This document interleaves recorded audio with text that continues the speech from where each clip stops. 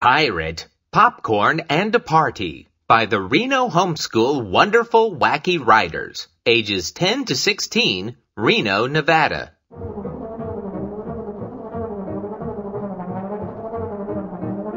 A roar surged behind the fleeing chickens as they raced through the night. Behind them, a dragon. Their pirate ship flew through the air at top speed, but Hungry Dragon was quickly gaining. It had been a mistake.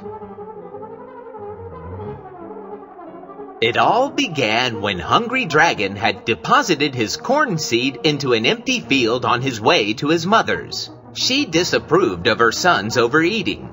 About an hour later, the chicken crew found a stash of food waiting for them. Ecstatic, the crew gathered it together and hustled it onto their ship.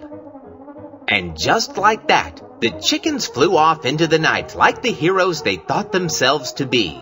Just then, Hungry Dragon returned from his mother's house. What he saw was not to his liking. Pirates were sailing off with his food. With a horrible scream, Hungry Dragon pursued. Terrified, the chickens fled. Captain Fowl clucked to his crew, "Make ready the guns," then fled to his cabin. He was only a chicken after all. Without the guidance of their captain, the crew loaded the guns with whatever was available, in this case their stolen feed. Hungry Dragon was closing in, his jaws wide open and ready to blast them with fire.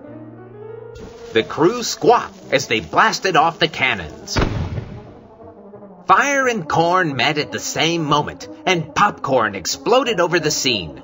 Hungry Dragon and the pirates stopped in amazement. "What is this stuff?" asked Hungry Dragon. The frightened chickens replied with a shaky, "Popcorn, sir." "What's popcorn, sir? Is it good enough to eat?" The chickens only nodded as Hungry Dragon helped himself to a handful of the white fluff. "Yum, this is good.